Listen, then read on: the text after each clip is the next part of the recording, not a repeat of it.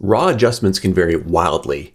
If you boost the black slider by 50, you might see this, or this, or this. Let's dive into what's happening and how to avoid trouble. I've opened this image as a Camera Raw Smart Object. If I double click into it, you can see here I've got some adjustments already made. I'm going to cancel this and just preserve this layer as a reference. And instead, let's make 4 copies of this.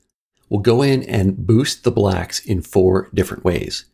Now I want to copy this as an independent smart copy, and the Lumentia Basics panel can easily do that through the Raw button. You'll notice that if you shift click, you get an independent copy. So I'm going to do this 4 times to make 4 copies. If you're not working with Lumentia Basics, the way you can do it is right click and just simply choose New Smart Object via Copy. But if you have the Basics panel, it's quick and easy, and the green light here lets you know that this is independent and changing this layer won't affect any others. Let's select these and just quickly copy them to mark them as being different from the original, and then label them for what we're going to do. So on the bottom here, I want to make a raw adjustment with a global black slider.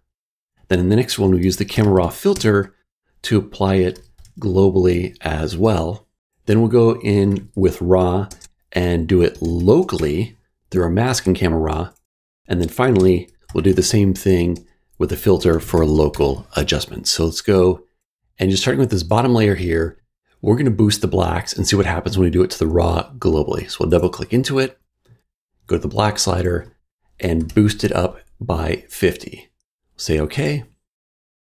And you can see it does just what you'd expect. It brings out a lot of detail from the black areas, and I think that looks pretty good.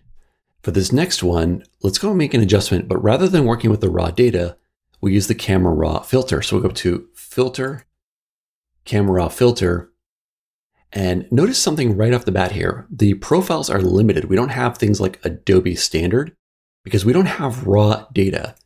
When you go and apply this on the outside of one of these smart objects, you actually do not have raw data. Even though it's called the Camera Raw filter, it's not raw data.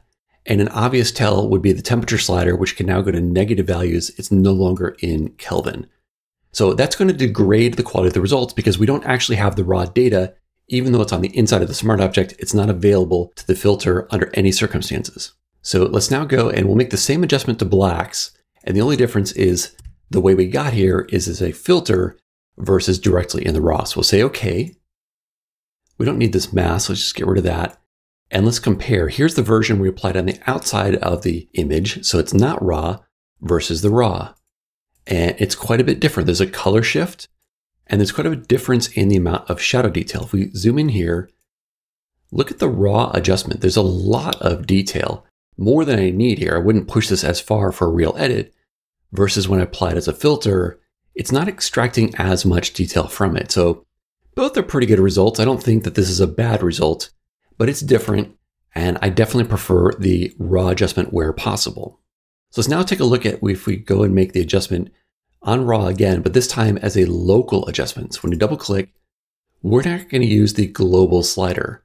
Instead, imagine we're using masks. So if we go into the masking area, let's create a new mask, and I don't want to just do part of the image. I want to compare the whole image. So I'm going to choose a linear gradient and just do it off the side of the image. This is kind of a hack to affect the entire image. We're not really using it like a local mask, but when we make the adjustment, these work differently than the global adjustments. So I'm going to go into blacks and again say 50 and look at that. It looks absolutely terrible. If you look at the histogram, there are no deep shadow values. It's just a completely different result. Even though it's called the same thing, it's still the black slider. It still has the raw data. The result is just completely different. Let's say okay and quickly compare these. I mean, the raw with a global slider of 50 versus the raw with a local slider of 50, it's just not the same at all. The histogram's totally different. It looks washed out. Even comparing it to not having the raw data, I mean, look at the raw local is washed out versus applying it as a filter on the global. You're better off with a global slider, regardless of whether you have raw data or not, than to use that local slider. It's really a very inferior result. And this is kind of the worst case for the raw adjustments, and that's why I started with a black slider. Not all these sliders are so dramatically different, but I think it's very important to understand this difference. And so let's now look at one last option, which is if we apply it as a filter and do it locally. So again, we'll go up to Filter, Camera Raw Filter. bypass the global, instead go for a local adjustment. Again, do a linear gradient off the side so we can do the whole image. Set our blacks to 50. Seems like the same result. Let's get rid of our unused mask. And notice that whether it's the local filter, meaning not raw data, or the local on the raw data, it's pretty much the same result in this case. Not necessarily true for all the adjustments, but it is here. So the takeaway from this is the local blacks really are just something to be avoided if at all possible. And working with the raw data is always the most preferred if you can. What if you really want to stay within raw? I mean, what can we do to get a better result? Let's go just work with this local filter version. I mean, how could we target this in a way that preserves blacks? Well, we could go into our adjustment, go back here, it's the locally adjusted one. And we could try and use a range mask to target it so that it's not affecting the deepest areas. To do that, hold on the Shift key when you hover here, you get the intersect option. When you choose this, now we go choose a luminance range. And then I'll bring up the blacks to protect blacks. And it doesn't matter how much I feather this, it's a pretty harsh result. These range masks can be pretty crude, and this really shows the difference here. So I don't think there's any version of this luminance adjustment here that's going to save the underlying problem with a black adjustment. So I don't like this result. Let's cancel this. And instead, what if we did this with a luminosity mask on the outside? So, with the luminosity mask, you have a little bit more control in Photoshop. Let's hide this for a second. We'll use this as the basis of our mask. And using Lumensia, I'm just going to grab a basic lights mask. We could customize it, but I'm just going to take it as is and apply it to that same layer by hitting mask. And I'm just going to apply it as a layer mask. And now when we show it, it's going to show that adjustment while protecting the blacks. And we see now is it's a much better adjustment that does a nice job of improving the shadow details without washing out. So you can see that the local adjustment itself was not that great, and the range mask is not as powerful as using a luminosity mask, which is why I really like to work with raw data and luminosity masks when I make my blends in Photoshop. You can just get to a much better result with the tools inside Photoshop. So you're definitely taking advantage of the raw tools, but try to minimize those local adjustments to get the best results. So that's the scenario when working with the black slider. Let's take a look at some other examples. So in this next one, rather than building everything manually here, I've already gone ahead and done it, looking at what happens when we adjust the exposure by -1 or +1. So I've got the same kind of grouping of adjustments here, where this very first one is a raw adjustment boosting by 1. So if we take a look at what I did, I just boosted exposure by -1 here. Sorry, set it in reverse. So it's a global -1. And it does a nice job of bringing out lots of color and detail in that sky. Colors still look nice and natural. Overall, things look really good. If we make that same global adjustment, but as a filter, we get a different result. And I don't think that sky looks very nice. It's lacking color. It looks kind of fake. Some of the detail in the rocks are a little bit more flat. Clearly, doing the exposure adjustment on raw gave us a better result here. Now, if we go and look at the raw with a local adjustment here, turning that on, let's just compare the raw. Global raw versus local is quite similar. I could argue in favor for either one. I don't think there's a big difference in this scenario. So unlike the black slider, the exposure slider is much safer to use with a local adjustment. And then lastly, let's take a look if we do the filter with a local adjustment. And obviously that's very degraded, which is not a surprise because we already knew that working without the raw data was a problem. So let's compare those. So here is the local version without raw data compared to the global version without, so no raw data either way. Obviously, the global version I think looks nicer than the local version. So this is kind of the worst, where we don't have raw data and we're not using the global adjustment. This one really lost the most quality. And again, I think just highlights the value of trying to work globally and with raw as much as possible. Let's go hide this and look in the opposite direction. What if we're trying to boost these shadow areas? So we looked at the blacks before, but what if we use the exposure slider instead? So doing a raw global adjustment here, we're going to go a +1 on exposure. And you see we get this adjustment here, brings out lots of nice detail, looks really good. If we do this as a filter so we don't have the raw data, well, you're not bringing out as much detail. So same kind of thing we saw before, but still a reasonable result. You're just not going to extract as much shadow detail when you don't have the raw data. And if we do this locally with the raw, you get this result. Let's compare the raw global versus local. Again, not too different, but I would definitely prefer the version that's using the global slider.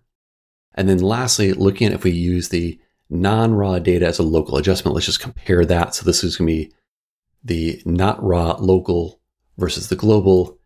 And these are quite similar here. There's not a whole lot of difference in this particular scenario. So, as you can see, it depends on which slider you're working on and which direction you're pushing it in terms of does it make a difference. In this case, I think there's more separation when we went to the negative for these extreme highlights than what I'm seeing here in the shadows, but another image may show the differences in a slightly different way. Then for one last example, let's take a look at saturation on a different image. So here's my base image, and I've made a couple of different comparisons. The first one, I boosted saturation to the max just to see how things look in a more obvious way. So here we're taking the raw adjustment and pushing saturation to the max. Obviously it's way too much, but it'll help demonstrate the issues. And then we'll look at a more realistic one in a moment with the other version. Just to show you what I did, if I double click in here, what I mean is I push saturation to the max as in +100. So that's what I've done globally on the raw. If we do it as a filter globally, we get a different result. It's deepened down a lot of these values. Overall, maybe not that different if we did it in a more subtle way, but it's certainly different. Some details like around this door, you'll notice, are just not quite the same. There's some color shifts. It is a different result, but not terribly different. Now, what if we do it raw with a local adjustment? Well, that is just completely different. Look at these minarets here. Like from before to after, how much that breadth up. Here's just the raw. So here's the raw global versus raw local. It's obviously pushing things in a very, very different way. And look at things like this glass right here. Here from before to after, it's not changing things too much if they're low in saturation. What it's really doing is taking things which are high in saturation and boosting them. That's what we normally expect of saturation. But in the local version, it's not just boosting the high saturation, it's also boosting the low saturation. And normally we think of that as being more of a vibrance adjustment. Now again, I don't know exactly why this is, but if we take a look at this, globally we have vibrance and saturation. But if we look at the local adjustment, right, we don't have vibrance, we only have saturation. So it may simply be a design choice to boost all colors without discriminating between high or low saturation in the local context because there is no vibrance. I'm not sure. Regardless, that's generally what you're going to see is that the local adjustment is going to take things and just oversaturate them considerably in these lower areas. And I think that's a real watch out with this tool. And then let's take a last look here at this filter applied locally, and we'll just compare it to the filter globally. And obviously there's a big difference. And the overall theme here is clearly that the local version of saturation can produce some pretty nasty effects in certain areas here. And I would, just like the black slider, be very careful when you're using the saturation for the local adjustments in RAW. So obviously this is kind of over the top. What happens if we do it in a more subtle way? Let's go and hide this. And in this version here, what I did was I made a reasonable adjustment to boost the yellows. That to me looks like about the right amount to bring out some more of that color. And this was done with the raw global. If we double click into it, you can see that I boosted by 15 points on the saturation. And then in the next one, I've done it as a global filter. Overall, whether it's raw or not, there's not a huge difference here when you're making a reasonable adjustment. I think clearly the raw was better when you push it pretty far, but within more the range of reason, there's not a huge difference in this particular case. So I'm not as worried about whether I have raw data or not in this particular scenario. Then let's take a look at using the raw through a local adjustment. And again, I tried to match the yellows. That was my main thing I was trying to adjust. Notice the blue shifted quite a bit. But also if I go into my actual adjustment, and so again, we're not doing it globally, we're doing it locally. And in this local adjustment, I had to move the saturation by quite a bit more to get the same result in these areas because this tool is not as targeted to the already saturated values. It works differently. So I had to boost this by 50 instead of 15 on the global. So it's a different slider value where I was trying to just match the overall result in these yellow areas. And you can see, I think that it does a reasonable job there, but it has some significant effects to the sky, obviously. And look at this. Again, we got the same problem with this window getting blown out. And I think that's a real concern for me. I don't like this result at all. So even though I got to a pretty good yellow here, it's causing problems in this window. I think some of the lights here look less natural after that adjustment. It's creating a lot of blue colors that don't really exist there. And I just think it's overall pushing what amounts to vibrance to extreme levels when you work with it locally. And if we look at the filter version locally, that's going to have a different result yet. And in this case, maybe it actually helps it by not boosting some of those values quite as much. But the bottom line is that once again, generally speaking, you want raw and global adjustments and be careful with some of these local adjustments.